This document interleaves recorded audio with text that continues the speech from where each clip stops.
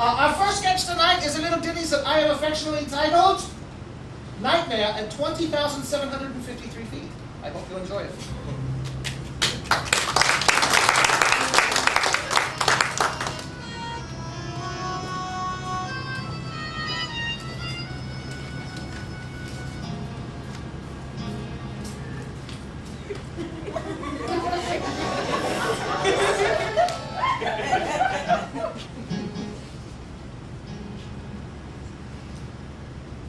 Excuse me, stewardess.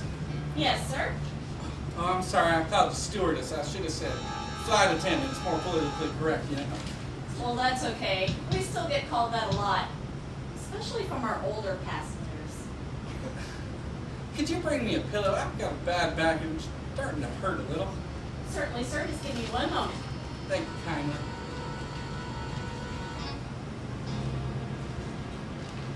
Here you are. Oh, thank you. Can I help you, sir? Yes, I seem to be having trouble finding my seat. Can you please help me? It's right there on the wing. My goodness, the captain had us close the cabin doors 5 minutes ago. Have you been searching for your seat this entire time? I'm afraid so. Well, please hurry and buckle up. We're taking off to the runway.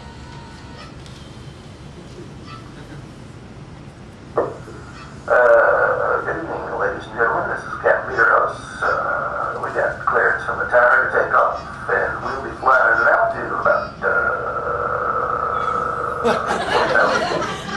give or take a few feet. Weather is stormy, but if all goes well, we'll be in New York at 11:35 p.m. That's about 10 minutes ahead of schedule. After takeoff, the flight attendants will be going to the cabin with the beverage carts. Dinner will be served shortly thereafter, and the in-flight movie is Star Trek.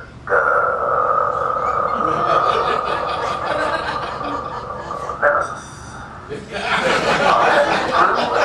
me take this time to thank you all again for flying Gold Star Airlines, the only airline that hasn't filed Chapter 11. Boy, I sure am looking forward to getting back to my old stomping grounds.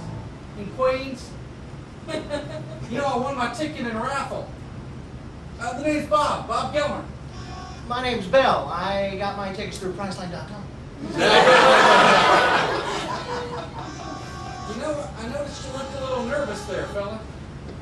Yes, you see, I'm not a very good passenger on these flights. I had an incident many years ago. Submitted for your approval. A nervous old man with an aversion of flying. For it was on this night, 40 years ago, that this man had a nightmare at 20,000 feet. Say, what happened on that other flight, if you don't mind me asking? Well, I thought I saw something on the wing. I thought I saw a monster on the wing of the plane. Goddamn air food gives me gas too. That's why I always pack my own lunch.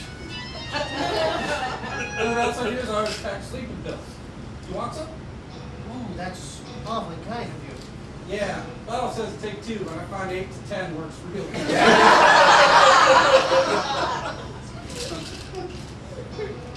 Wash them down. Get iron swamp. Yeah, these things are great, man. You'll be out like a light in no time. Yes, I always find it.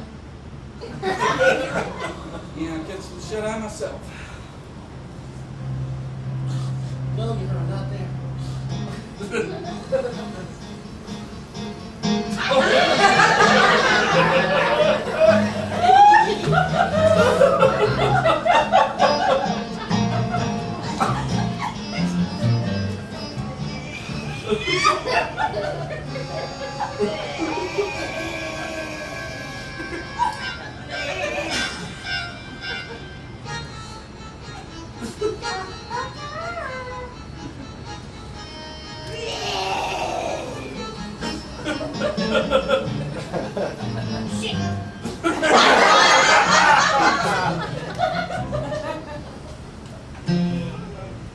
first you don't succeed, then try another wing of another plane.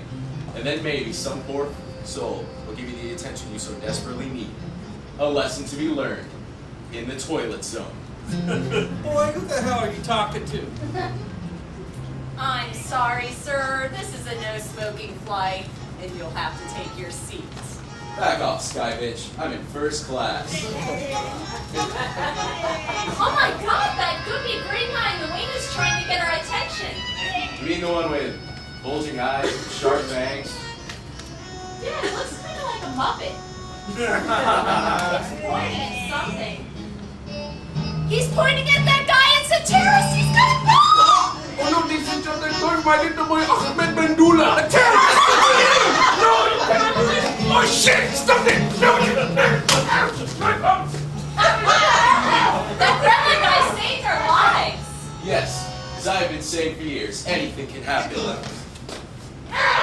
In the toilet zone. Now let's take this scumbag downstairs to the cargo hold and show him what real terror is. In the whoop-ass zone. Yeah!